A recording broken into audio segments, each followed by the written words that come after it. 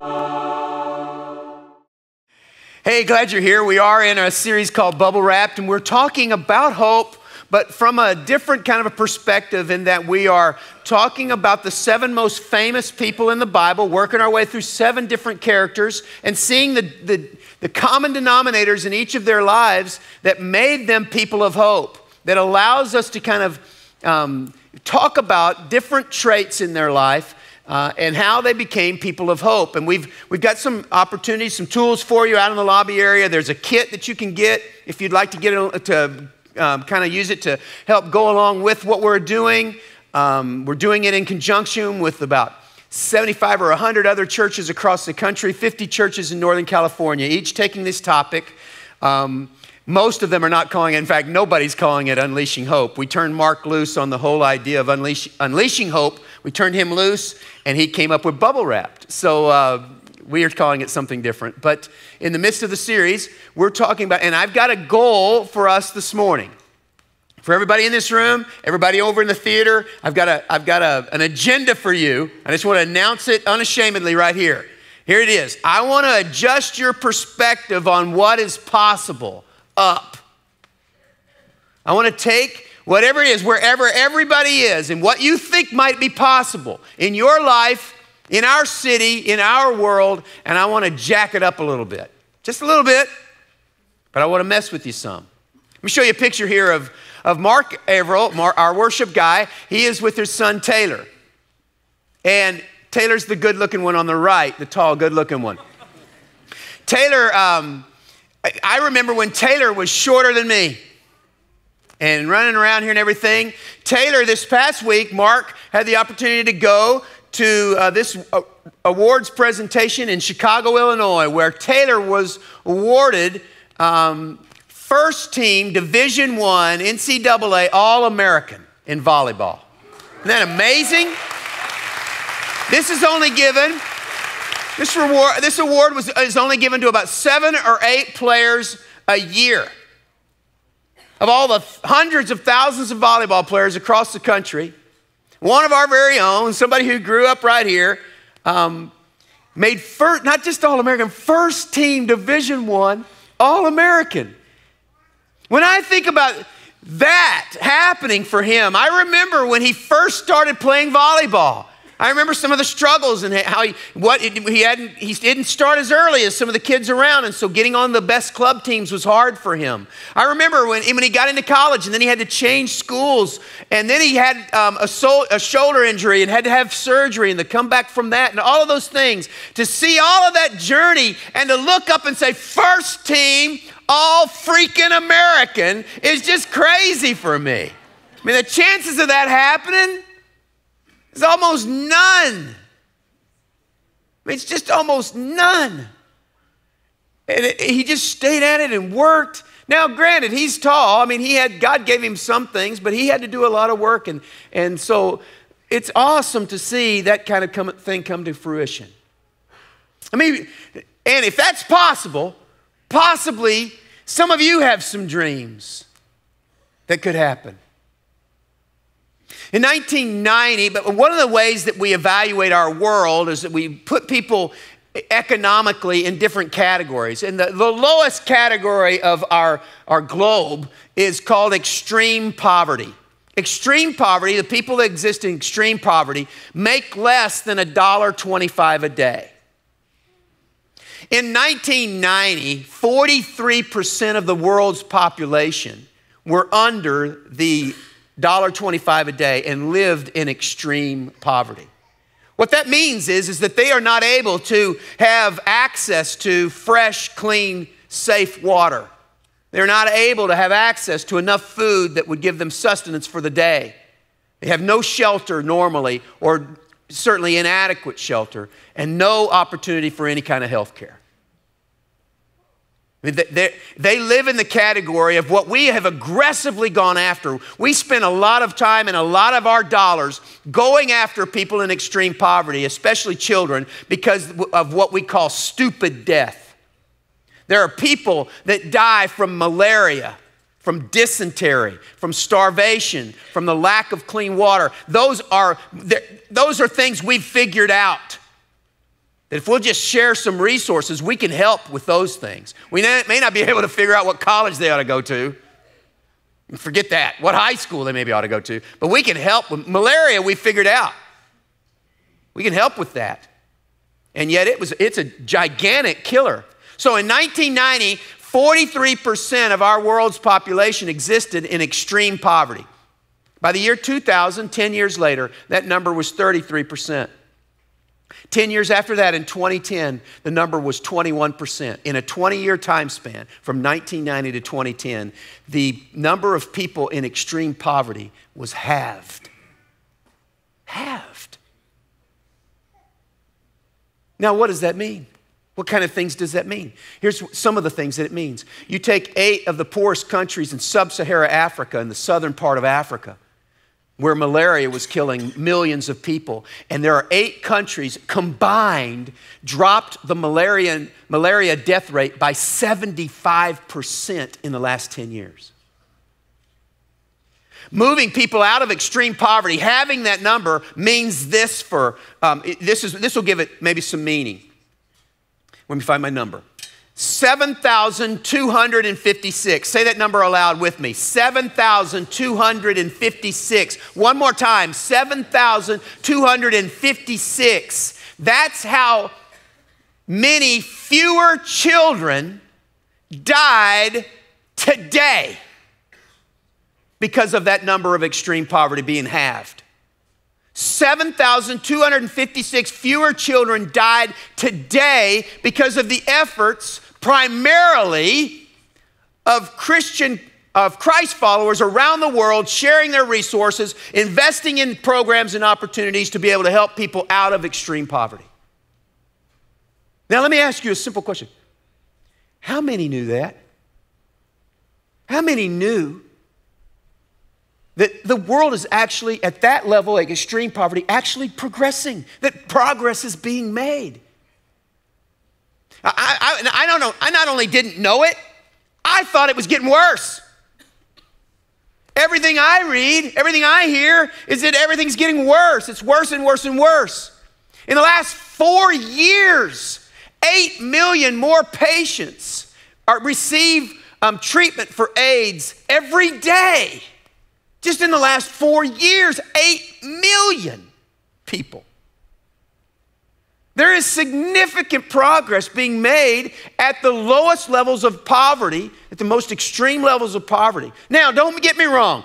We're going to always have poor people with us, and compared to how we live here in the United States, we're talking $1.25 a day.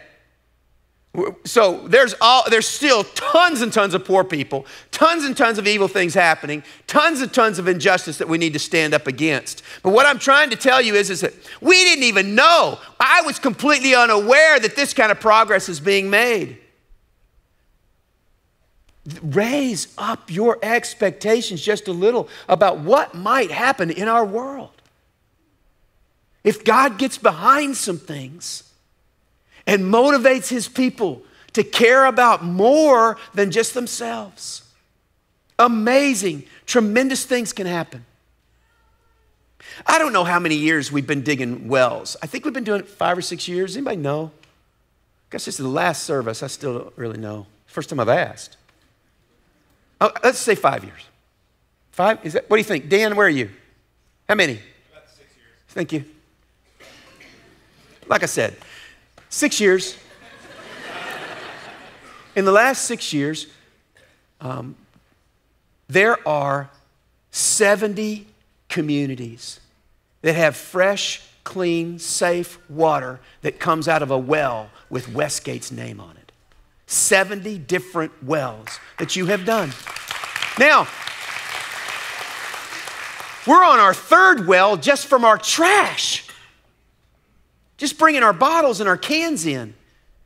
Not any trash, recyclable bottles. The Westgate team will kill me, the Westgate water team. Just the recyclable bottles and aluminum cans. We're on our 3rd well. We can do better than that. I think we can do a well a month eventually. Y'all got more trash than you're bringing. Come on, bring it. Even if you're not giving money here, would you give us your trash? Say, I don't trust you enough to give you money, but I'll give you my cans. That's okay, we'll take them. 3rd well. I think we can get to where we do a well a month. And every time it's placed in a community of people who do not have access to fresh and clean, safe water. 70 different communities today are drinking water because of us or because of what God's doing in us. I remember when we started thinking, man, if we could just get 3 or 4 wells out there, that'd be awesome. 70. More is possible than you are dreaming of.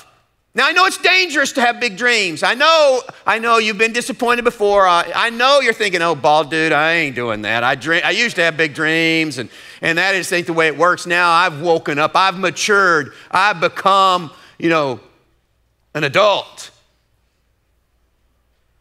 Well, I would tell you that the stories of Scripture say, lift up your eyes and dream big dreams. For who knows? God might do more than we think. So let me pray for us. We're going to talk about this, and we're going to jump into Genesis 18, take a look at a guy named Abraham. And so if you'd like to start turning there, you can. And I'll pray for us, and we'll jump in. God, thank you. We give you all of the credit for anything that you're doing through us that is helping folks. God, we are not sharing these numbers. We are not claiming these things as if to say that we accomplished this on our own. We are simply standing in praise of what you've allowed us to be a part of. What an awesome thought it is that our world has changed for the better. All the way around on the other side, all people that we'll never meet, people that were so desperate for some help. And just our little efforts, our small sacrifices, and they're very small, you're empowering and multiplying and using. And so, God, we ask, may we be found, as we take a look at this, may we be found as a people who expect you to move, that trust you for things that are bigger than what we can do on our own. May we be found faithful and obedient to the things you call us to. In Christ's name, amen. When you get to Genesis 18, what happened is that the first 11 chapters of Genesis are about all these things that start. The universe starts, our planet starts, animal life starts, and then human beings start, marriage and governments and language and all of these kinds of things, as well as sin and murder and all of those kinds of things as well. So good and bad, all beginning. By the time you get to chapter 12, God comes up with this plan that says, I'm going to bless the people of the world through an individual nation, and that nation's going to come from this dude named Abraham. His name is Abram, which means great one, and God changes his name to Abraham, which means the father of many nations, or the great father of many nations. And he says, it's through this dude that I'm going to build this gigantic nation of blessing.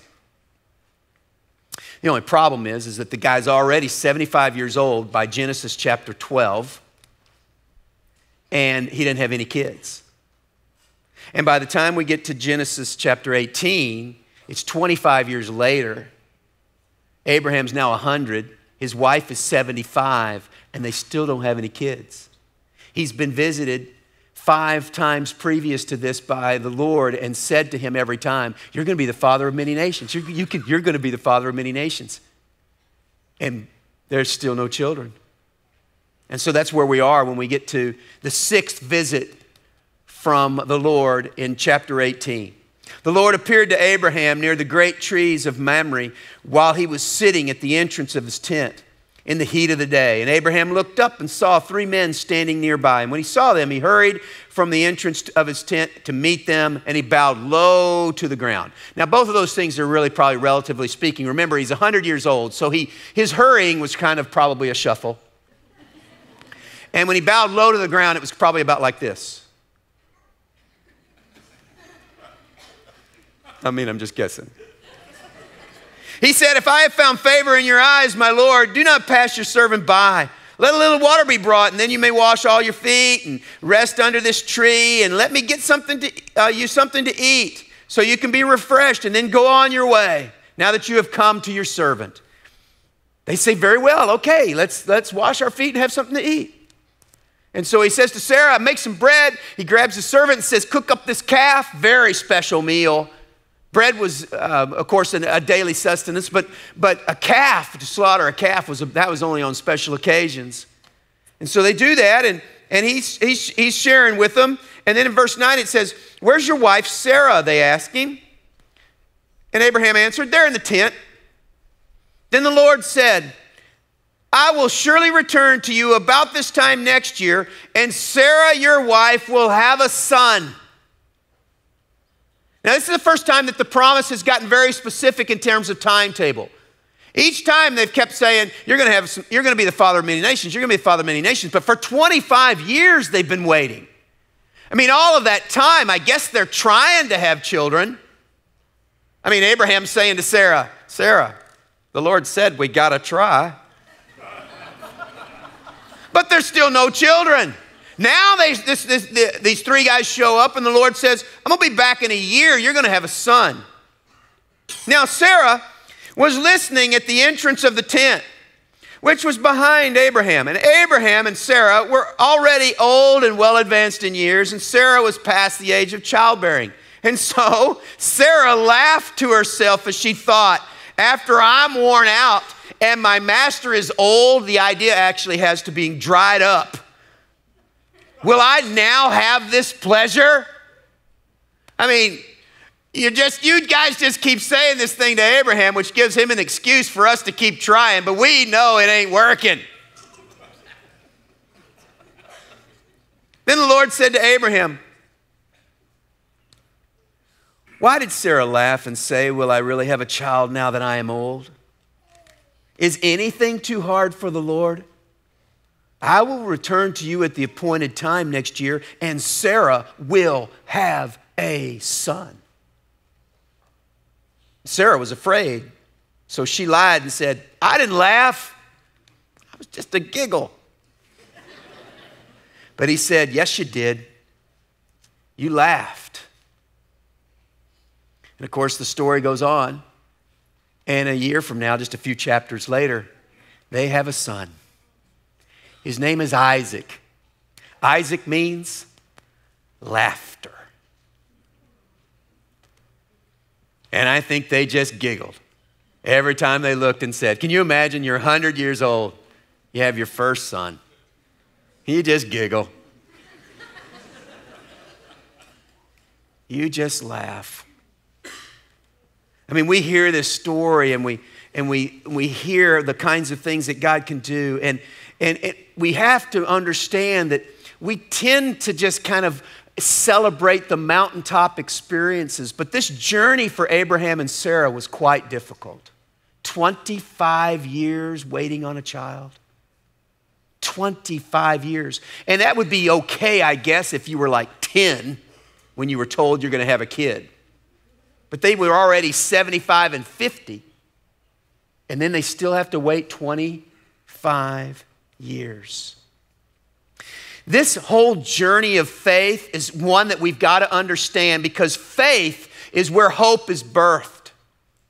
And if you don't understand how faith is developed and how the journey will kind of play out for you, you could really lose sight and your expectations can get lowered really quickly.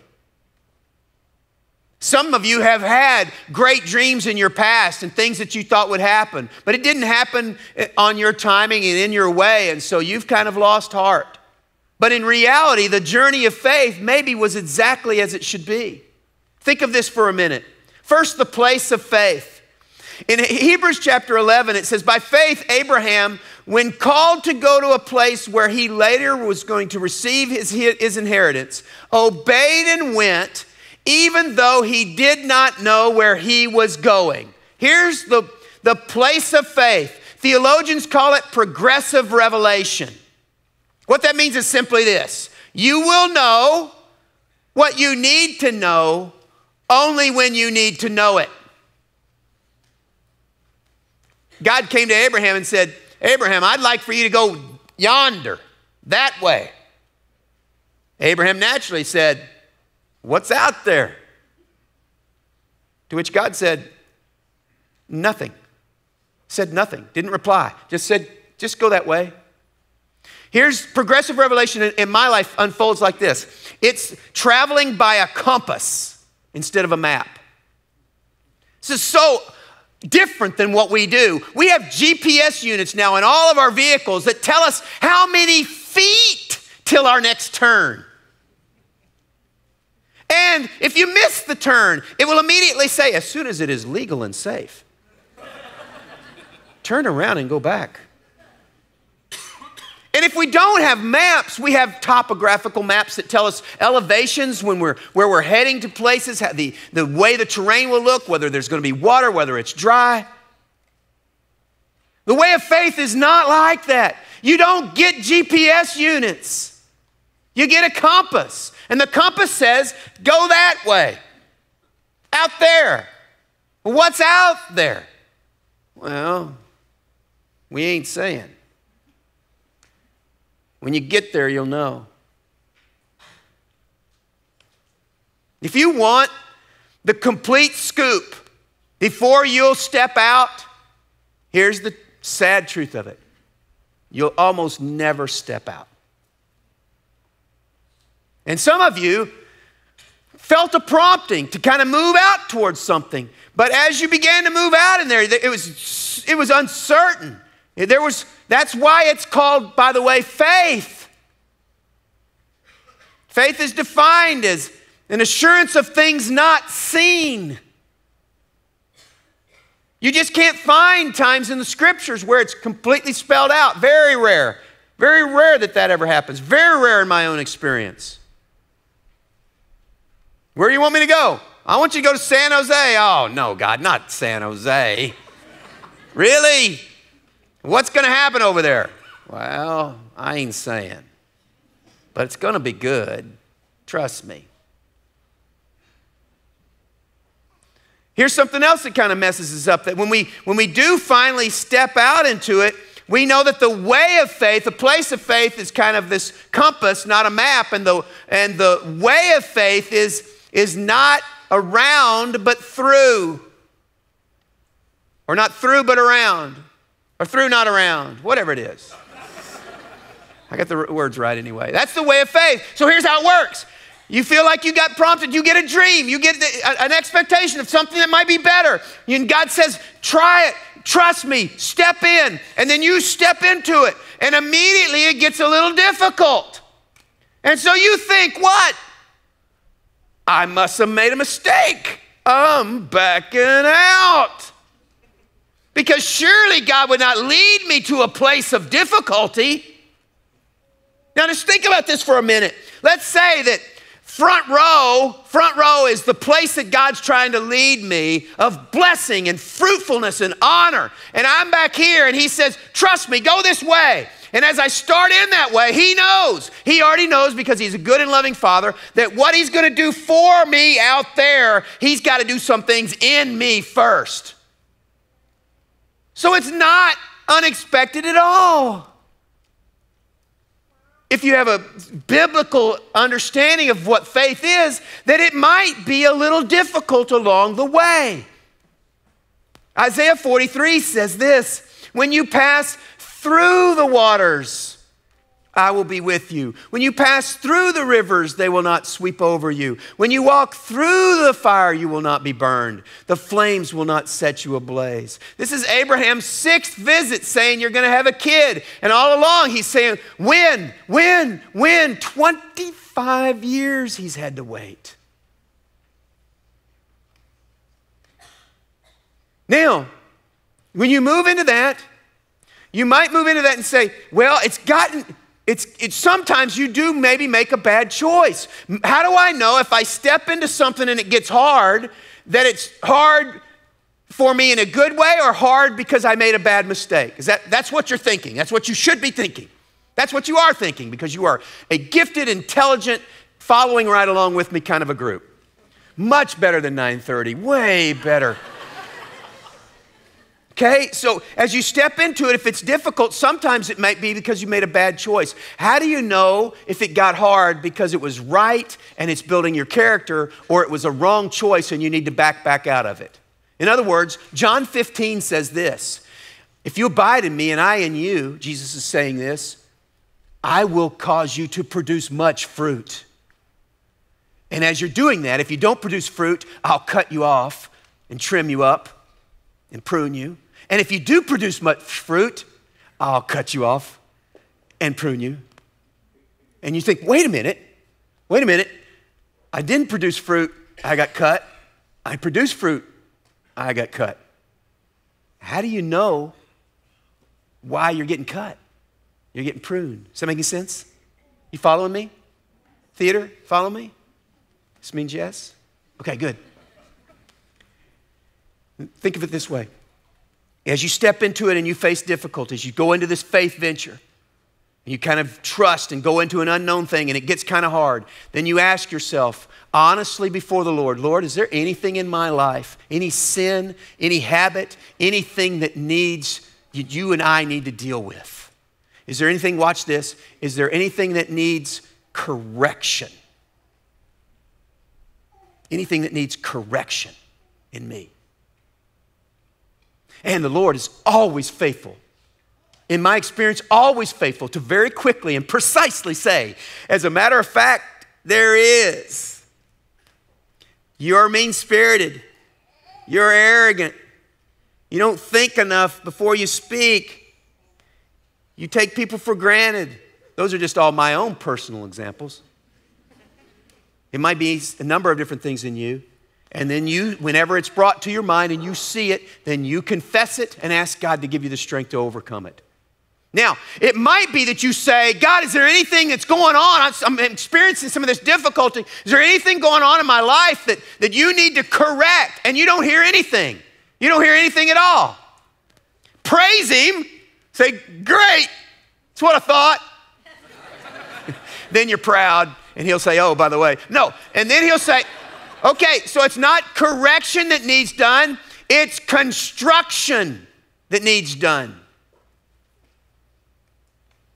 And He says, no, it's this. I need to build more character in you because the things I have out here for you are going to be blessing and fruitfulness and great, and you're just not ready. You can't handle them yet. So I'm going to build in you more patience, more faith, more love, more kindness, more understanding, more empathy, more knowledge of the Scriptures. Who knows what it might be? But when you step into a thing and it's difficult, you ask, there's something going on in my heart and life that you need to deal with? If it's a yes, correction, confess, move on. If it's a no, nothing comes, just know it's just hard because it's making construction go on. There's some things in my life that need to happen. Now, the timing of your faith, get your handout out for just a moment, and you'll see the timing of faith for us in God's plan is never blank. How would you fill that in? Never wrong, never late. Those are great. I want to fill it in this way. It's never early. Okay? It's never early. Almost always in my timetable as I look at things that are going on, God moves always, it seems, a little slow for me. But when I look back, big picture, after I've kind of gone through some things, I realize, wow, if He'd have come when I wanted it to come, it'd have been way early. In 1987, Dana and I made a commitment to leave the public education and coaching and to join a church. The church had invited us to be on their staff. We had taken a 50% cut in pay. I had committed to going back to school. We had moved into a 600 square foot roach-infested 2-bedroom apartment that was free. That's why we moved in it. And we took our home, our big 3-bedroom, 2-bath home that we owned, and we put it up for sale. And we thought, this is no problem. We're going to step right in. We're going to enroll in school. We're going to go work at this church. We're going to move. We'll put a for sale sign in this thing, and it'll be done lickety-split. Well, that house, it didn't sell, so we had to rent it. And while it was being rented, we, of course, were trying to sell it, but it just didn't sell. And that house didn't sell for 11 years. 11 freaking years. And we just assumed that God, if we stepped in, even though we didn't know what was coming, we stepped in and with obedience, we thought, well, you'll work it all out and it'll just go quick. It'll go fast. We'll gain patience really good, quick. And that house will be gone. And now we look back on it and say, wow, that was one of the primary instruments in our life that God used to build some character around our finances and around our attitude towards what we own, that has allowed us to be generous people. It was the perfect instrument for us. It was mostly for Dana, not for me.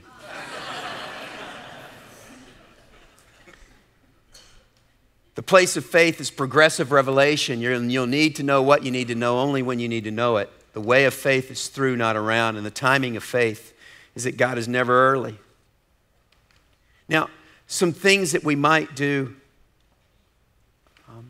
just to kind of, some exhortation to kind of begin to try to raise up. What, if God has allowed us in 6 years to do 70 wells, what might we do in the next 6?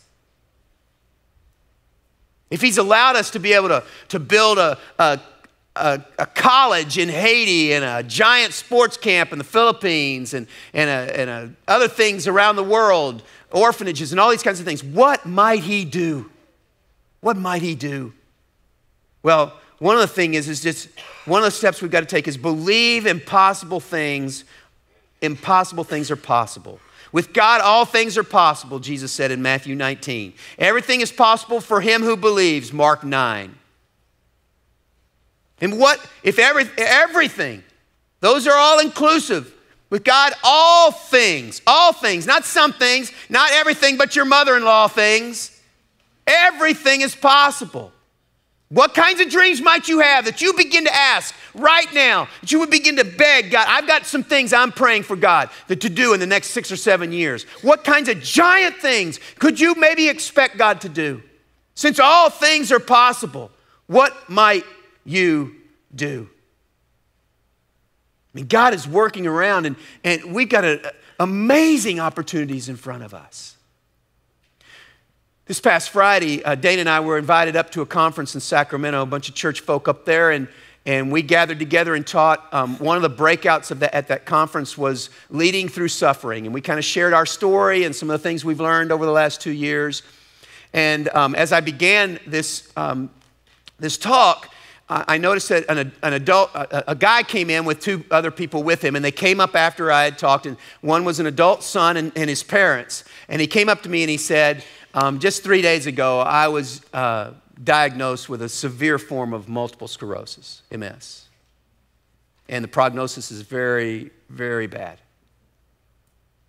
And then the father said, 7 days before that, we lost a niece. And 3 days before that, I lost my mom. And he said, we weren't even coming here today. We didn't even know you were here. We went to a breakout on another part of the campus, and that speaker didn't show up. He got sick and couldn't do it, so they just shut it down. So we were just walking out. We're on our way to leave. We walk by your door. We hear your voice. We stick our head in, and we come in. So and God used what you've shared and what you've learned to so deeply minister to us that we can't. This is exactly, it's like you came just for us. Which 2 years ago, Dana and I went up there to that conference 2 years ago, and we didn't go for the conference. The last thing we want to do is go to the conference. But while I was at that conference, I was introduced to a guy named Jack Deere, who has been one of the mentors who's helped me through the whole process of losing the physical death of our youngest son, because 10 years prior, he had lost a son. And that guy spoke directly into my life, things that I have clung to now for 2 years. I know exactly where they were coming from. That in their loss and in their suffering and in their fear of what's coming in the future, God was able to use me. Listen, that's a Class B miracle. It's not like raising the dead or walking on the water. But what are the chances of somebody that are leaving and walking by the room I'm in, taking a look inside, hearing my voice, this voice, and seeing this, and saying, oh, let's go listen to him. I mean, there's no chance that this could happen unless God moved in such a way where he directed them right inside the door and put their butts right in the chairs where they were supposed to be. And then God allowed me to be a part of what he's doing in their life. Impossible things are possible if you'll just show up with a Godward orientation of faith that says, God, if you want to, use me. Scriptures are full of God using ordinary people. You are all qualified. There are some of you that are extraordinary. Your IQs are like gigantic. You're really going to have a hard time being used by God because you've got too much going on. The rest of us that are just normal, we fall right into what God normally does. I mean, he seems to specialize in doing extraordinary things through absolutely ordinary people who just show up expecting to see him work. Number 2, believe God has better days ahead. Jeremiah 29:11. I know the plans I have for you, declares the Lord, plans for welfare and not for evil, to give you a future and a hope. The things in front of us that God wants to still do are gigantic and humongous in their challenge towards us. And there are better days still ahead. Number 3, replace fear with faith. Isaiah 41:10. Do not be afraid, for I am with you. Do not be discouraged, for I am your God. I will strengthen you and help you. I will hold you up with my victorious right hand. See, we sometimes misunderstand that if we're walking in faith, if we just had more faith, we wouldn't have any fear. Fear and faith go along together. The only way you can get rid of fear, this is a quote from a guy named Seth Godin. He says, the only way to get rid of fear is to stop doing things that might not work.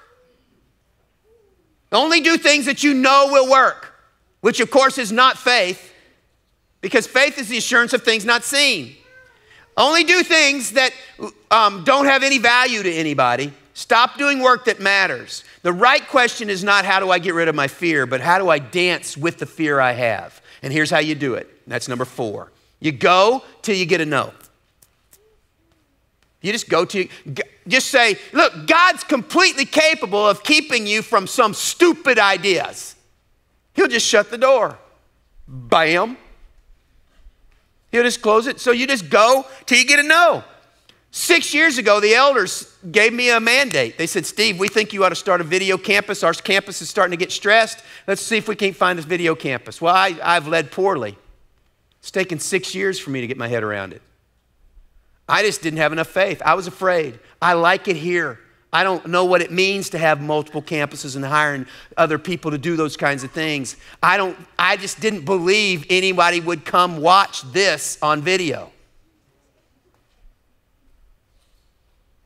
And so I've been afraid. I have backed up. But I'll tell you this. Last summer, we decided we're going. We're going. We hired Andy, and we started looking. And it was no, no, no, no. We wanted to start by the first of the year. No, no, no, no. And then all of a sudden, Branham High School. Yes. We've just been going, no, going, no, going, no, going. Yes, we're going. We're going. Father's Day, that's a dumb time to start a campus. Right in the middle, right when summer starts and all of y'all are going to go on vacation. Really? Okay, well, let's just say it's stupid, but we're doing it. We're doing it. We're going. We've said we have committed ourselves to this process. We don't know what it's going to work. I don't know how it's going to look, but we're going to give it a go. Branham's going to start Father's Day. And we're going to keep going. That's just the first. We're going to keep going until God tells us that we can't go anymore. David faced the giant. Zacchaeus climbed a tree. Moses faced Pharaoh. Elijah called down fire from heaven and then called down rain from heaven. Gideon got his army shrunk. Abraham kept trying even though he was 100 years old. Okay, that's probably the best assignment. But the list is awesome in the scriptures where you just keep trying. You just keep going until things completely get shut down. Now, I want to go back to faith. Those are some things that we can do and that I hope that I'll model better for you in the future. And that you'll help me model as we raise our expectations about how God might use normal people like us to do something extraordinary. But I want to get back to faith because we don't have a blind faith. This is not, and maybe so far it seems like it, but this is not just a self-pep talk where I come in and I can say, you can do it, you can do it, you can do it, you can do it. Because here's what I believe. Here's what I believe. You can't. And neither can I. This is not about what we can do. This is about one more thing you've got to know, and that's the object of our faith. This is about what Jesus can do through us. I got zero confidence in you. Zero without Jesus. By the way, I hope that's about how much confidence you got in me without Jesus. But if enough of us could surrender to his will, there is no telling what he might do in us and then through us for our city. I just heard a guy say this past week, a lot of people are hoping in the way of the donkey and a lot of people are hoping in the way of the elephant. And they're kind of aligning and saying all of that. He said, don't put your hope there. Put your hope in the way of the Lamb. We are followers of the Lamb of God who takes away the sin of the world. We are people of the King of Kings and Lord of Lords who says, I can do anything through him who strengthens me. Think of it this way. Here's a quote by a guy named Tim Keller. He said, imagine you're falling off a cliff and sticking out of the cliff is a branch that is strong enough to hold you, but you don't know how strong it is. As you fall, you have just enough time to grab that branch. How much faith do you have to have in the branch for it to save you? Must you be totally sure that it can save you? No, of course not. You only have to have enough faith to grab the branch. That's because it's not the quality of your faith that saves you. It's the object of your faith that saves you. Doesn't matter how you feel about the branch. All that matters is the branch. And Jesus is our branch. We are going to reach out and cling to him and hang on and just say, whatever you want. My prayer for our church every single day is that we would be a place where it is the preemptive will of God is done quickly here. That he has his way here with us. Some of that's going to be struggles. Some of that's going to be movement of sacrifice. Some of it's going to be hard, but it's all going to end up glorious. I used to work with a guy in Santa Cruz, and every time I saw him, every single day, he would ask me, how's the war going? I don't even know what he meant by that. How's the war going? And he would ask me that, and I'd be like, So I came up with an answer, and I decided I'd answered him the same exact way every time I saw him. How's the war going? We won. We've already won. We've already been given a glimpse into how God's going to close this whole thing out at some point. Evil's going to be defeated. Wrong is going to be made right. Injustices are going to be stopped. The King of Kings is going to sit on his throne, and his will is going to be fully accomplished across our whole planet. And so, in the meantime, the way his will is going to be accomplished is with our hands and with our feet. So if you're not a follower of Christ, I would tell you that in Romans 10 it says this: if you confess with your mouth Jesus is Lord and believe in your heart that God raised him from the dead, you will be saved. You will be. Not because you deserve it, not because you came to a good church, not because you're smarter than most, but because of Christ and his promises and his work on your behalf on Calvary's Hill. If you've been away from Christ for a while, come back. We need you. There's so much to do. This is the most exciting journey on the planet. But there's a lot of challenge. We need your help. Come back. And if you're here and you say, well, I'm in, lift up your eyes and say, God, what might you do if your will was really accomplished in us. Do you think even for an instance that we've arrived? If you just know the thoughts I was filtering out as I preach, you'd know we're not arrived. If I just knew what you're thinking as you're trying to listen to me, we would know that we have not fully surrendered. We have not arrived. There is so much more that God wants to do. May it be so. May it be so. May it be so, not so we'll be happy, but so God's kingdom will advance. With man, it's hard. It's not even possible. But with God, everything is possible. Let's pray.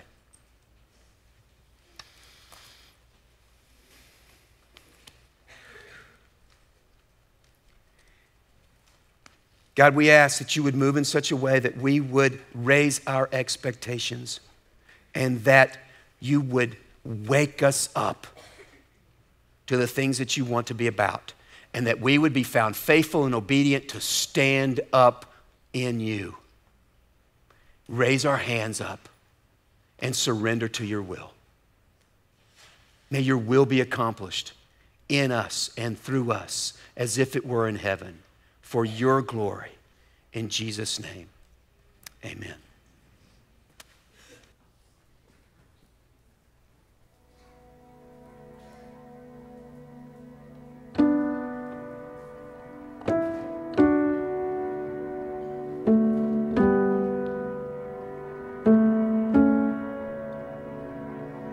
We have seen the pain that shaped our hearts, and in our shame we're still breathing, 'cause we have seen the hope of your healing rising from our souls. Is the feeling we are drawing close. Your light is shining through. So wake up, wake up, wake up, all you sleepers, stand up. Oh, stand up, stand up.